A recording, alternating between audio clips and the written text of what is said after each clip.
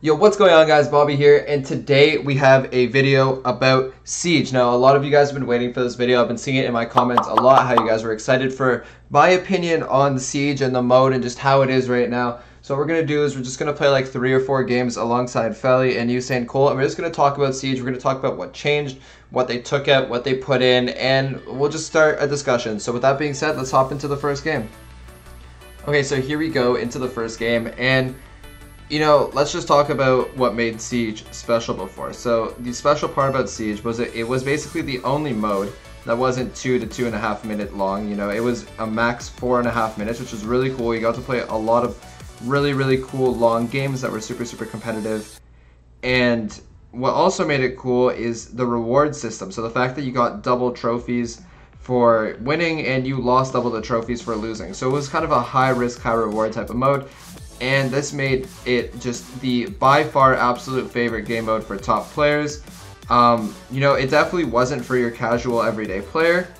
You know, just because, you know, a lot of people, they queue up with randoms for star keys, and you know, they don't want to queue up with randoms when, you know, you're going to go into a game and you're going to lose 3 games and that's like a 36 trophy loss or something like that just to get a star key. So that is the reason apparently for why they changed it. It doesn't make much sense to me, to be honest, just because, you know, there's a lot of modes that are already very casual, such as bounty, gem grab, heist, just a lot of super casual modes that, you know, they're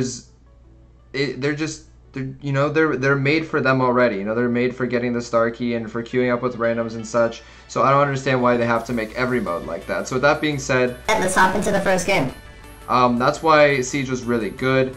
It was the perfect time. The mode was made to be 4.5 minutes. It wasn't made to be 2.5 minutes. So the robots made sense. You know, the damage on the safe, or the Ike made sense. Everything just made sense about the mode. And it was perfect. A lot of us liked it. It was a lot of people's favorite mode. It was one of the best competitive modes Brawl Stars has ever seen. And, you know, that's just how it was. Let's get into the second game before we continue speaking. So yeah, here we go into the second game, and to continue what we were saying, you know, Siege was a really good mode. It was one of the best, if not the best, competitive modes. There were a lot of different metas. You can play a control, you can play tanks, you could play range. You know, you could have done whatever you wanted, and then they made the change. So now to talk about the new Siege. So the new Siege, in my opinion, it's awful. In most players' opinions, it's awful. At least for most of the top players, because those are majority of the people I speak to. I know a few content creators aren't very happy with the mode. But, you know, that's just where we stand. So I want to know in the comment section how you guys stand. You know, I know there are a lot of top players in my chat. I know there are a lot of casual players in my chats. So, you know, I just want to know exactly what the opinion of everyone is, because I saw a lot of you guys defending it. And I'm not saying the mode is absolute garbage and it's never going to be played, but it's really not what it used to be before. Now, the new mode, it's outside of this map, it's just all just tank spam. And what I mean by that is just, like, we played a competitive game yesterday, or a few yesterday, and all it is running around with tanks, trying to get the first couple bolts, and that's something I want to talk about next. The bolts, the bots, just doing so much, just a ridiculous amount of damage. Every single time that you get a bot, you do an unreal amount of damage, and I just don't understand why. There's no reason why they have to do that much damage. If you get the first bot, you basically guarantee yourself a win, which is just ridiculous. That should never be a thing. There's very little comeback ability in this new Siege. That was really good about the old Siege, the fact that you can come back very, not easily, but there was that comeback ability. If you were down, you aren't going to lose. In this new Siege, once you're down, once you lose that first bot, it's over. There's nothing that you can do about it. It's a GG. And it's basically whoever gets, if you last to the third bot, it's whoever gets the third bot wins. Now, hopefully, like, we get the third bot and we win this game, because if not, that would be really awkward as I'm explaining it to you guys. We actually might lose since it looks like we're not going to get this last bot. Yeah, we're not going to get it. But yeah, it just makes no sense, this new Siege. We're trying to play off meta. You know, we're running the Gene. We're only running one tank, which is really strange for this new meta, and we're just trying to run a little bit off meta. But the mode itself is just so basic now. It's just gone back to what every other mode was, which is just this basic 2.5 minute mode. And there's very little comeback ability. There's not a huge meta that you can go with now. It's basically just tanks, and that's it. And the maps they took out of the game are literally Bot Drop was the only map where it wasn't just tanks running around. And it wasn't just control. You had the Brock, you had the Penny, you had the Pams, you had the Pipers, the Jeans, the really long range, which you don't normally see in today's meta. It's very rare for you to see that. And we saw a ton of that on that map. And they basically added a bunch of bushes and walls in the middle of that map and called it like Mecha something. I don't even know what it's called. And it's just more just tank meta. We ran triple tank on it in a competitive tournament because that's the best comp.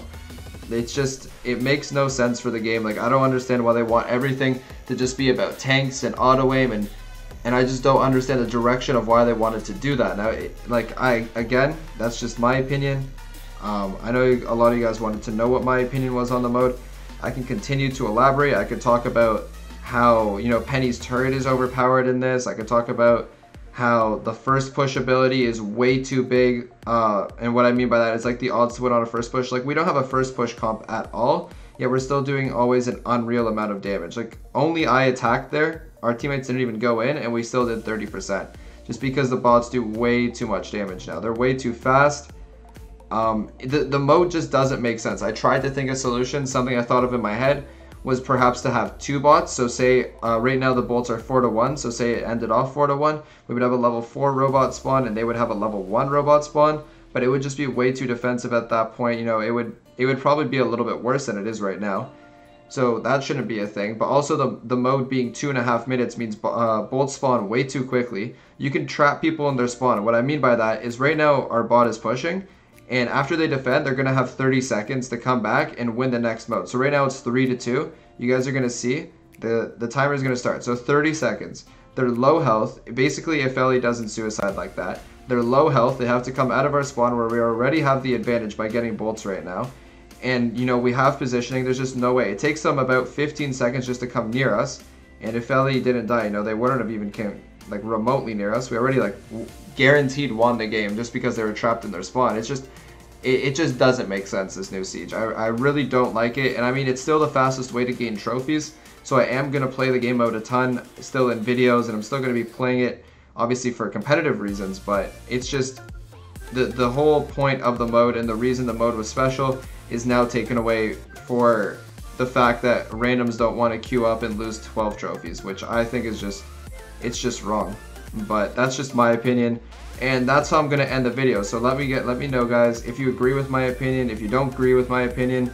I might have been a little bit harsh in this, but you know, that's just exactly how I feel. I don't want to lie. I don't want to say things that aren't exactly true, and that is my full-fledged opinion on the current mode.